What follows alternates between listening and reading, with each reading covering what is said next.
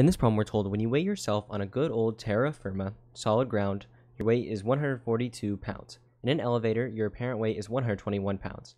What are the direction and magnitude of the elevator's acceleration? So as always, you want to draw what's going on. And what you want to do is draw a free body diagram to represent the different forces because we're going to be dealing with weight. So one of the forces we have is the normal force. And basically what this is basically the scale that's going to be reading your weight. So this is basically your apparent weight. So when they say your apparent weight is 121 pounds, they're talking about the normal force.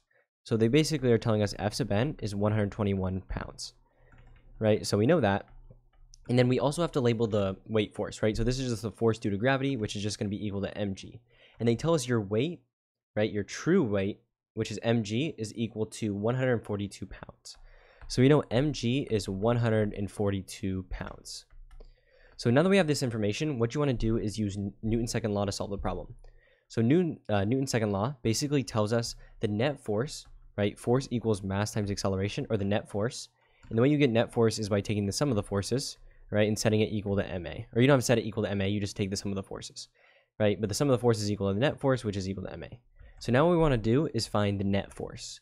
And so when you add up the forces, you want to label them or add them up based on direction.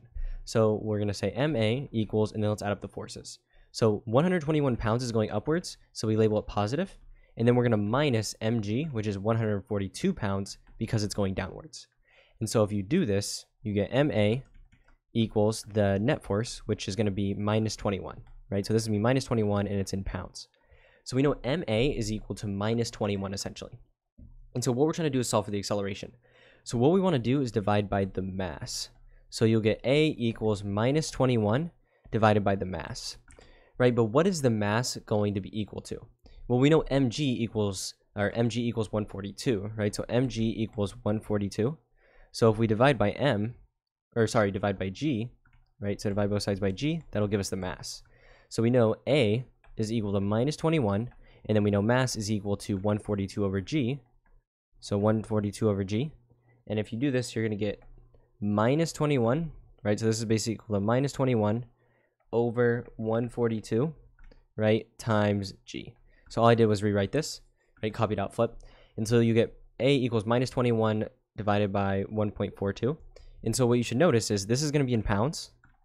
This is going to be in pounds, and this is going to be in meters per second squared, right? That's what we measure gravity in. So it's going to be the correct units because these will just cancel.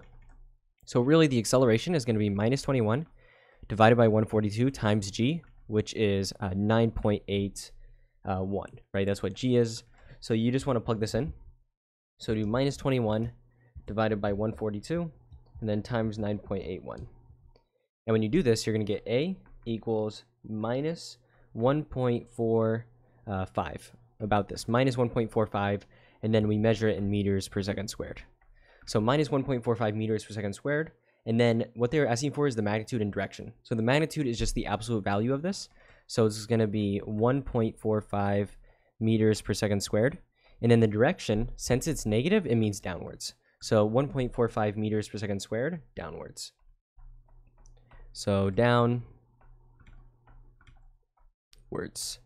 So yeah, this is going to be the acceleration. So 1.45 meters per second squared, and then it's downwards. So yeah, these are going to be your answers, and hopefully you found this useful.